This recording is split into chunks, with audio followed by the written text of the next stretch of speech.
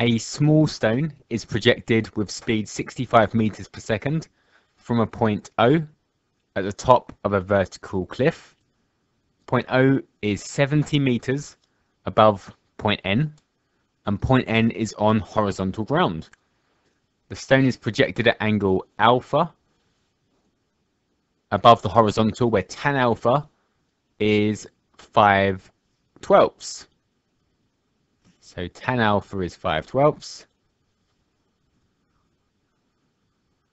So if alpha's in here, this is a right angle. So tan alpha is TOA, opposite over adjacent. This is a Pythagoras triple.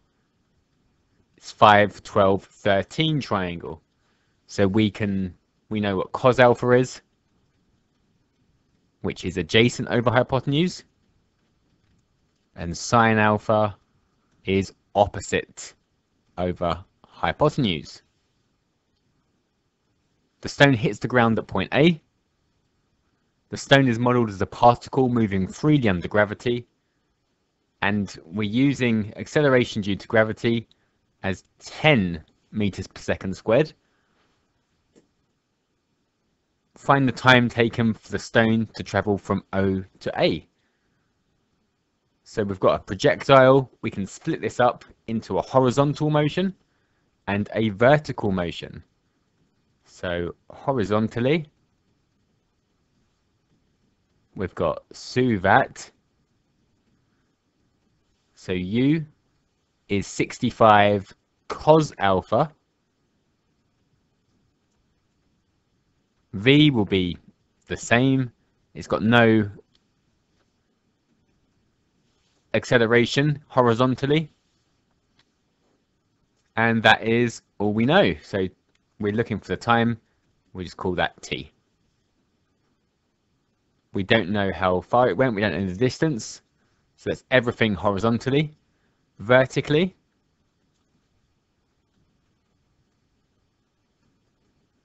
the distance we know is minus 70. It's going down 70 meters. The initial velocity is 65 sine alpha. We don't know the final velocity. We know the acceleration due to gravity. We're using 10 meters per second, and we're working out the time. So just from the vertical motion, we can use S equals ut plus half at squared. So the one without v'ing it. S equals ut plus half at squared. So negative 70 is equal to 65 sine alpha.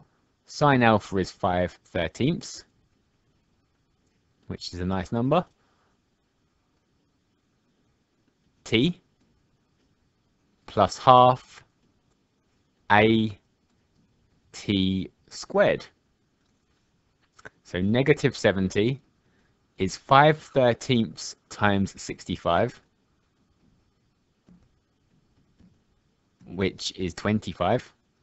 25t minus 5t squared. So we've got a quadratic to solve. Let's make it equal to 0.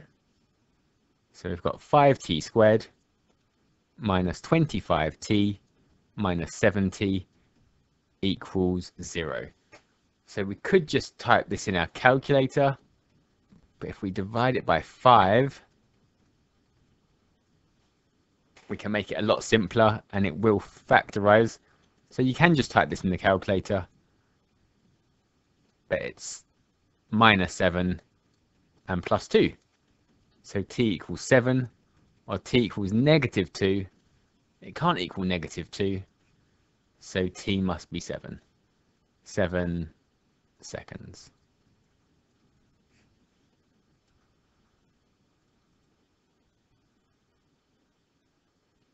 Find the speed of the stone the instant it hits the ground at A.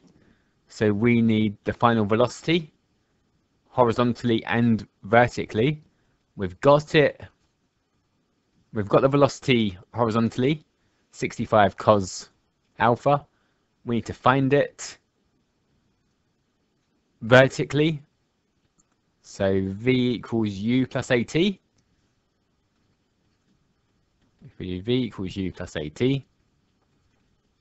So U was 65 sine alpha, which was 25. So 25, A was negative 10, time was 7. So 25 take away 70, I should be using a calculator, negative 45. So we've got down 45.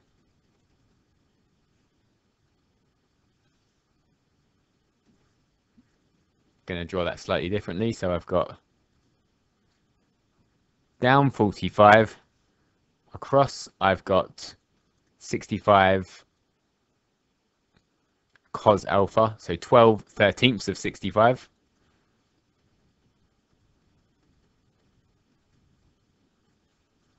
And we want to know the speed, which is like the hypotenuse. So 12/13 of 65 is 60. That's 60. So I've got 60 squared plus 45 squared square rooted for the speed.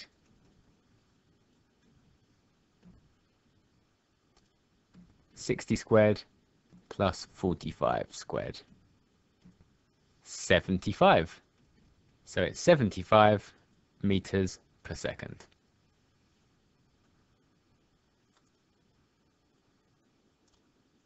One limitation of the model is that it ignores air resistance.